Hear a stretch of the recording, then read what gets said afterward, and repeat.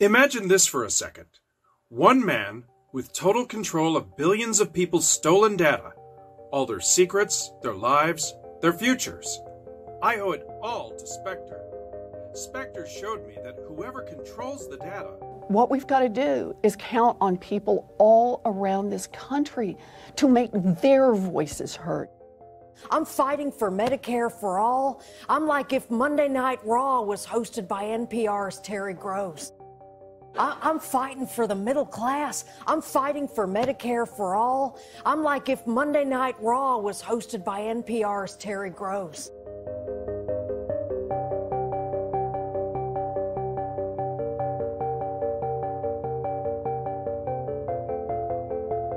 Especially our friends who are lesbian, gay, bisexual, or transgender. I visited with the families of many of the victims on Thursday, and one thing I told them is that they're not alone. The American people and people all over the world are standing with them, and we always will.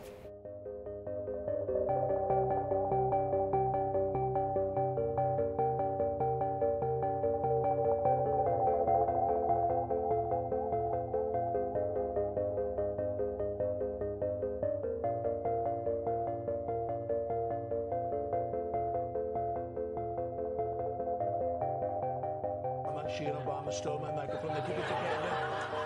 They took my microphone to Kenya and they broke it, and now it's broken. And you hear that? It's picking up somebody sniffing here. I think it's her sniffs. She's been sniffing all night. Testing.